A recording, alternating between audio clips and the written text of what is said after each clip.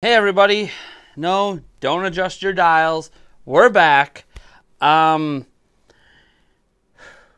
It's been quite the 48 hours, let me tell you. Maybe even a bit longer, because I'm not specifically aware of when exactly it happened, but my channel, Nintendo Prime, got hacked. I know how it was hacked, and I'll get into how it happened. And I have a lot of thoughts on the process in dealing with YouTube, or the lack of dealing with YouTube. It's a really confusing process from, well, I don't know, is Google now a $1 trillion company? I don't know. They're one of the biggest companies in the world, so it feels a little inexcusable that it's this difficult. Now, we are back, and that is good, and, you know, if you don't want to watch this whole video and see what happened, and maybe if it happens to you, what you can do about it, then just know that, hey, we're going to have some news videos, probably at least one news video, maybe, coming later today. I know this isn't the greatest angle. Not everything's set up correctly right now. I mentioned in some prior videos I'm doing some work around the studio, so it is what it is, but I wanted to appear on camera for this video because this has been maybe some of my most stressful days as a YouTuber, and this includes when YouTube actually took $4,000 from my channel last year. We'll maybe talk about that a bit too, because I don't know that it's related, although I'll explain the customer service situation there. That being said, there are some people wondering, you know, what's happening with the giveaways. So I did a stream where I gave away new copies of games. It's going to be a bit before I get to some of those games to give away. I apologize to those who won. This situation caused even a freeze on one of my bank accounts. It's really been a pretty messed up thing. So, that being said, let's get into what happened and what this means moving forward. And yeah, let's just get into this. So, I think it was 2 days ago. At this point, maybe it's 3. My days are running together. I haven't had a lot of sleep. My channel was hacked. I didn't know what happened. I suddenly woke up, you know, after getting my kids on the bus and everything, got a whole bunch of messages on Twitter and Discord, because we do have a Discord server. I'll link it down in the description. And I'll link my Twitter as well, because, by the way, I do a lot of direct communication on Twitter and Discord, not as much on YouTube, because it's not really that kind of platform. So I got a bunch of notifications that, hey, your channel's hacked. Hey, what happened? Hey. And I had no idea what was going on. And then we saw this. This is at least one image I have of it. My channel was renamed to Shiba INU. Yeah. And there was a live stream going on that, at least last I saw it, it's been deleted, was at 180,000 views. And this live stream went on for 7.5 hours and featured Elon Musk, and is actually a spam video. It is a cryptocurrency illegal video. I hope nobody fell for the cryptocurrency thing. I literally hope none of you watched that stream and thought anything they said mattered. For those who don't know, Elon Musk actually is aware of this specific video because it's happened on a number of hacked YouTube accounts, and he's actually offered up a public $25,000 reward for any information that leads to the discovery of the people who created this, so he could obviously sue them to oblivion and all that jazz, and make them pay for misrepresenting himself, because what he said in there has nothing to do with the actual cryptocurrency situation. So that's fine. Good on Elon Musk, one of the, you know, smartest and richest guys in the world. But what does a small YouTuber like me do about this, right? My immediate reaction is, obviously, let me log back into my account or go through account recovery and deal with that. So I tried to do account recovery myself without talking to anybody at YouTube. And of course it didn't work. I kept saying my devices didn't belong to me. They changed the recovery email. They changed the recovery phone number and made it impossible for me to get back into my account, which I thought was interesting, because it used to be, this is how it used to work on YouTube. When I changed my account recovery email, it required me to verify at that email address that it was being changed. But YouTube apparently changed somewhere along the lines where you no longer have to verify your email change. So without verifying that change, they could just freely change it to anything they wanted, and I can't get access back. Again, YouTube used to not be this way.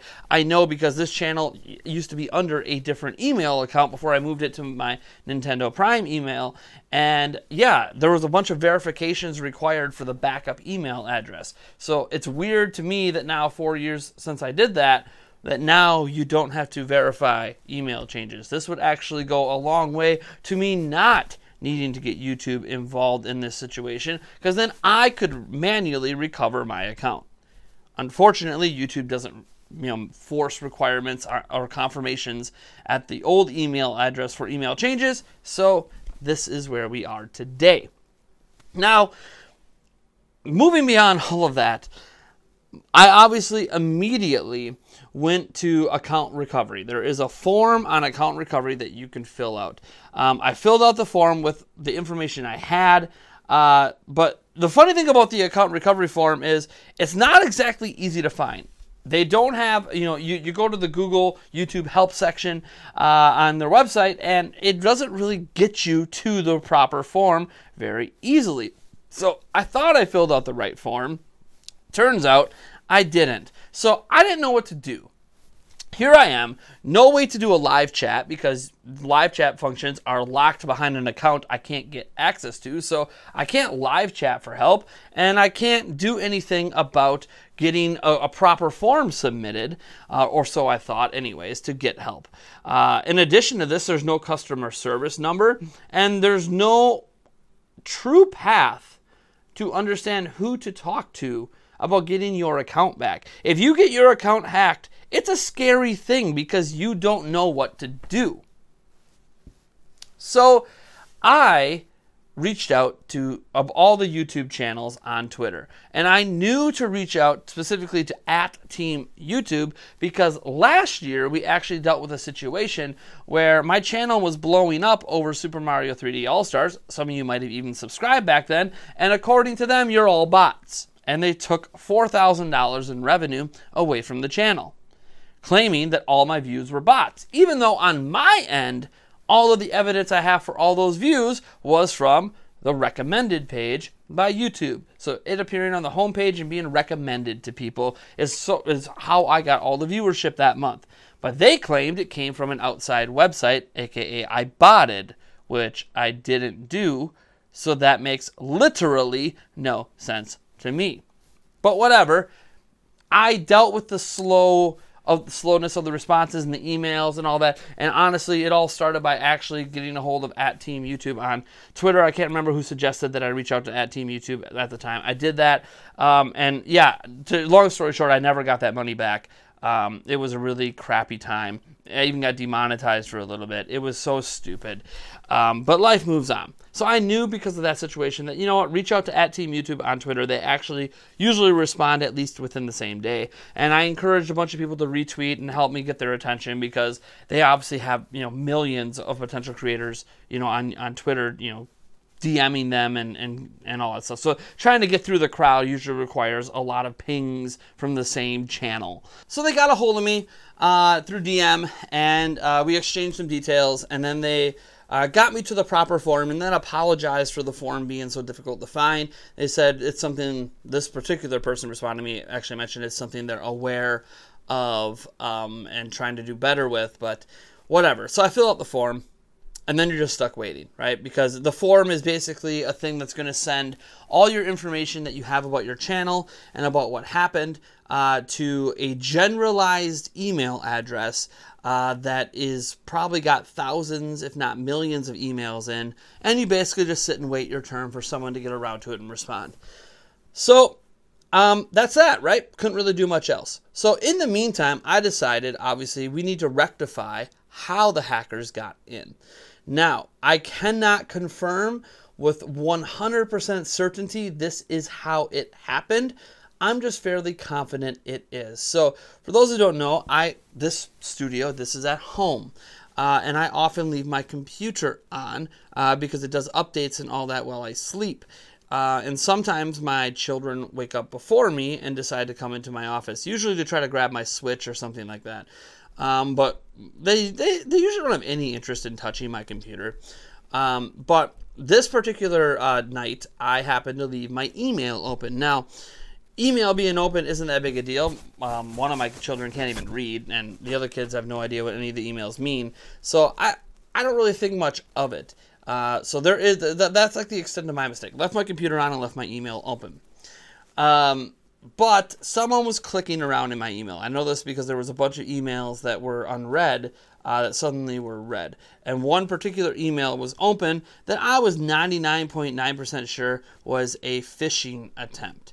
I don't click on links from places that I don't know, even if the place sounds legit. And in this case, the place was Band Labs, which is a real application, but also could entirely be spyware on its own. I don't know. So the thing is, my children, I firmly believe, clicked on the link in that email. And ergo, the hackers gained access to my computer and were able to get a cache file. I found this out, by the way, from another YouTuber. Thank you so much, by the way. There was a number of even large YouTubers reaching out to me in private, not just wishing me good luck, but ones that went through similar situations that have a better understanding of how this happened, so I can help prevent it. So the thing is, there's a cache file logged on your computer if you're logged into YouTube that's a master cache. With that cache file, anyone can log into your YouTube channel. Doesn't matter how many authentication methods you have, because if you're currently actively logged in at the time, yeah, and I wasn't, by the way, at the time that they clicked on this phishing link, I wasn't actively logged in, but clicking on that link obviously put something on my computer. That, you can call it a keylogger, but it really wasn't logging keys. It was going through specifically to find a certain cache file for my YouTube channel. So then that day when I logged into YouTube, bam, they got the cache file. So I went through the authentication myself to log in, and then, boop, as soon as I did, they had that cache file. Now, they didn't go at it right away, probably realizing that I just logged into the account, so if they attempted to hack instantly, I would have noticed and got the channel shut down super quick. But they waited basically until there was no activity on the account, and then, yeah, took it over, which meant I wasn't at my computer anymore. So that's how they got it. My response to that is I completely wiped my computer. I did some malware and other sweeps and stuff. It didn't really turn up anything, which, by the way, you can have malware and keyloggers that aren't discoverable in a traditional way. You can go through, they can embed themselves in programs on your computer. And anyways, the point is I wiped my entire computer and did a fresh install of Windows 11. So yeah, there shouldn't be any loggers anymore. Literally all my hard drives were wiped.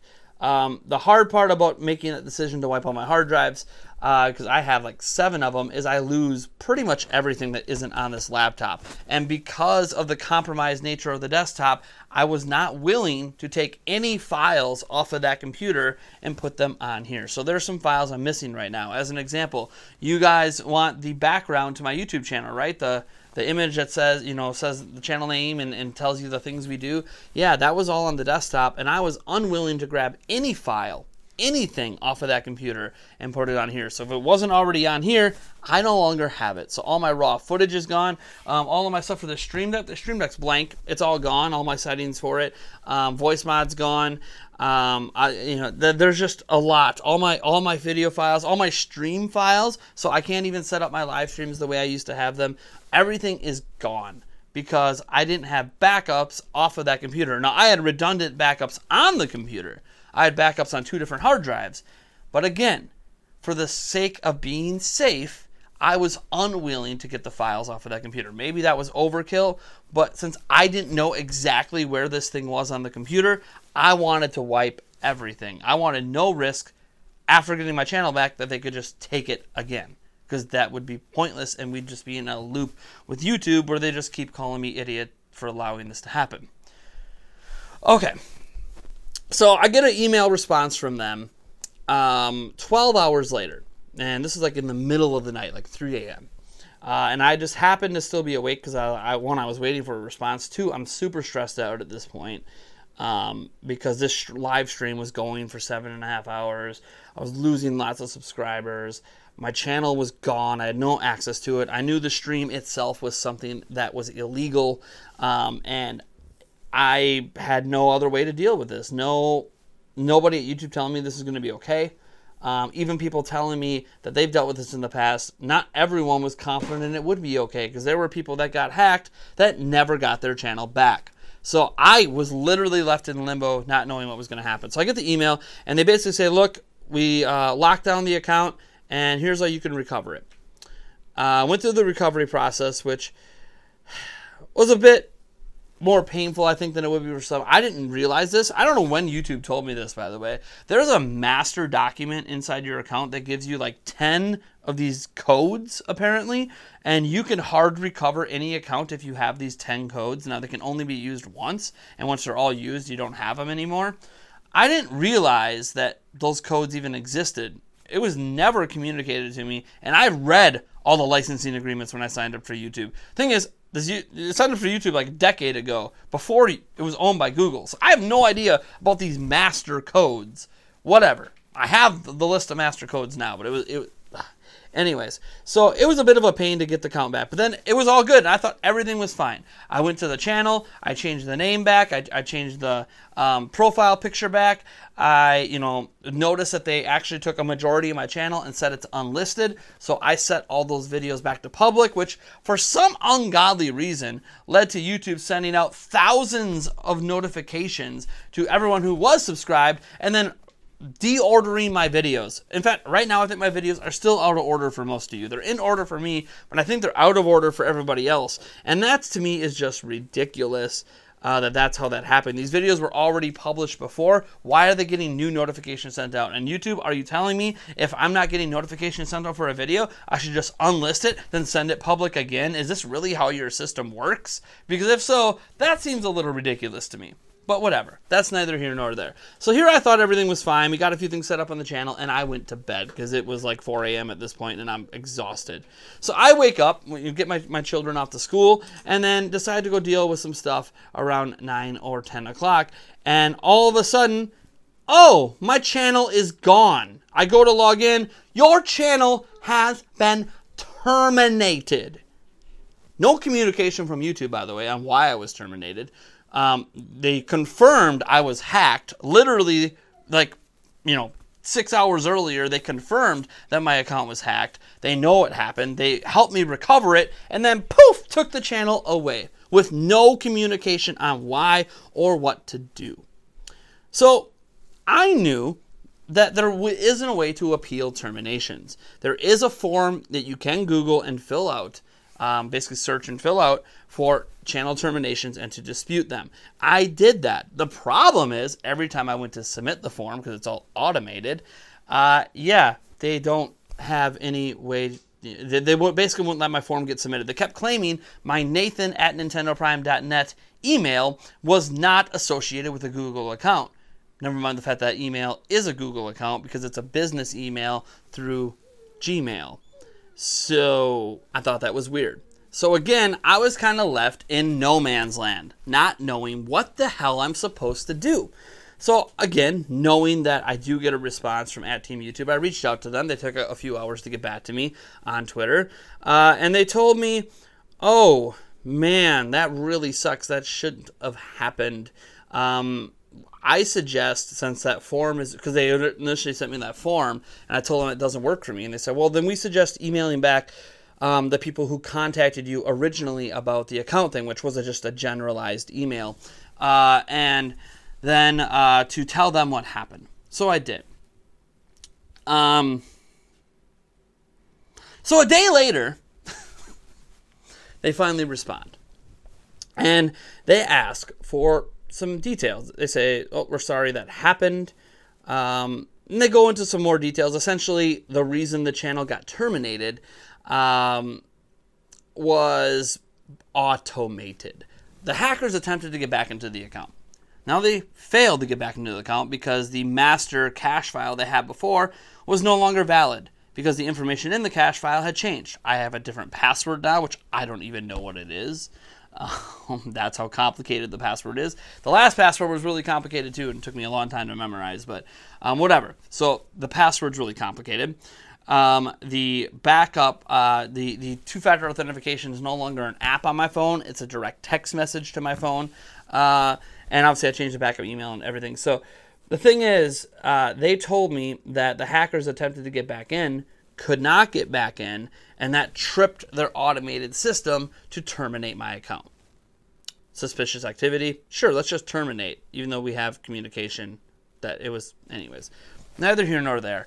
And they asked me for more information to verify I am who I say I am. The funny thing is, the information they're asking for is information I had already given them to recover my account in the first place, so why do I need to give them the exact same information again? I didn't understand this process. It made no sense to me. I clearly confirmed at my backup email that I am who I am already. That's how I got the account back, so why to the same people do I have to reconfirm that information and then wait again for a long email? So 4 hours pass, and then early this morning they sent me another email. In this email, they said, thanks for the information. We'll pass this to our internal team and get back to you. Well, they still haven't gotten back to me, but the channel's back. Originally, when the channel came back, I didn't have access to it. Now I do. I don't really know what's happening. They could rip my access away at any moment because they might determine that, hey, you know, this is the hacker again. I don't know. All this to say, I've been very stressed out, not knowing what was going to happen. All I know is I've been very stressed out over the last 2 days, pulling hair. You can talk to my fiance about it sometime if she ever comes on. She can let you know how stressful it's been. I just started, the second half of my semester in college right now, so I didn't need this kind of stress. I didn't need to wipe my computer because I also had school files on there that I no longer have because I can't trust them. So I lost homework progress this week. It's just been... It's been a really rough thing. And what sucked is one of these days, the day that the hacking happened was the day my mom was taking the kids after school and taking them overnight. So it was supposed to be a stress-free time. Unfortunately, it turned out to be the exact opposite. Assuming everything's fine and I get it set up, I will do a live stream tonight and we'll chat about things even further in more detail. All I have to say is that YouTube, you need to be able to do better. I take full responsibility for how I got hacked. I definitely need to shut down my computer at night, even though I like having the updates done in the morning because sometimes they take hours to do. Whatever, I will definitely shut down my computer in the future. My kids don't even know how to log on my computer once that happens, so that'll take care of that, so it doesn't happen again. I'm frustrated, okay, with YouTube. This is something that could have been solved in a 3-minute phone call. How does a multi-billion, trillion-dollar company not have a better way to communicate with them? By the way, communicate on a platform where I make them money. For those who don't know, they take 30% of everything. Well, they take 50% of ad revenue. So whatever I make, they made the same amount on their side. So when I'm having a really good month, so is YouTube. And then they also take 30% of Super Chat revenue. So for those who don't know, YouTube takes a cut of everything. So I'm paying them. Now, I understand it's their site, their services. They don't charge me to be here. But I'm paying them lots of money, making them lots of money. And in return, this is the customer service experience for a content creator. Now, yes, if I was a bigger channel, I probably would have got serviced quicker, which shouldn't be the case, but is. All they would need to do is have a call center where people could call in. And I understand the call center would be flooded. I understand there'd be hours of wait. You know what? Guess what? I had to wait 3 hours on the phone for customer service from Samsung. And I did it. And I was glad that at the end of that 3 hours, I talked to a real human. It makes a difference. Google, everything can't be automated. I love technology, and automation can help in some cases. Like, sure, have your forms and all that and have that be automated, but you should have a way to contact customer support directly and actually talk to a human. You know how much less hassle there would be and how much quicker you would solve people's inquiries? A 3-minute phone call. I guarantee you there was more than 3 minutes spent reading emails and sending them back and forth to solve all of this. And obviously dealing with multiple people on the YouTube team, including on their social media channel. Like, guys, just let me call. I'll wait all day if I have to. But at least at the end when I talk to a human, this would have been solved like that. No problem, no termination, no contact, now your account's gone. None of this stress needed to exist if you would have just let me call and talk to you. All right, folks. I'm Nathaniel Robojans from Nintendo Prime. Yes, some giveaways are still going on. People want to know about the Metroid Dread stuff. Might be pushing back the final entry date for that yet. We'll see what happens because, as I mentioned earlier, I had my bank account got locked up from this because after they got access to that, I didn't know what else they got access to because I had payment details on YouTube. So I locked up my bank, and my bank's going to take like 2 weeks before it unlocks, and I have to get new cards, and it's just a...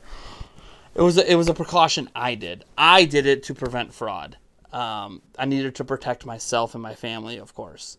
So that's why I can't, like, there's some people who won, like, Mario Party today. I can't get it to you because I don't have access to the bank to pay for it. Sorry. Should be rectified here in a couple weeks, but, yeah. We're still doing our giveaways. Everything's going to be fine. We're going to return to normal around here, and hopefully after today I never need to talk about this again. But it was not a fun situation. Moving forward, I do have a second channel called Nathaniel Rumpleljans. I will link that down in the description. That's just my name. Go subscribe to that. YouTube did tell me that if this happens again, they're not going to take out a second channel I have. So if we can grow a second channel alongside this one, that gives me another place to give updates to more directly than, you know, making you guys follow on Twitter and stuff. Obviously, you're here on YouTube. You enjoy YouTube. So go subscribe to that channel, and I can do updates there and videos there. And who knows? Maybe if it gets enough subscribers, maybe I make separate content there that's separate from Nintendo stuff. But thank you guys for all the support and all the kind words. There's only been a few jerks out there trying to, like, poke at me, and so some of our followers know who those jerks are that were trying to, you know, pile on me while I'm down. But we're back, and as far as I know, everything's back to normal, sort of. Not in studio because I lost everything, but all right. Thank you guys. Catch you in the next video.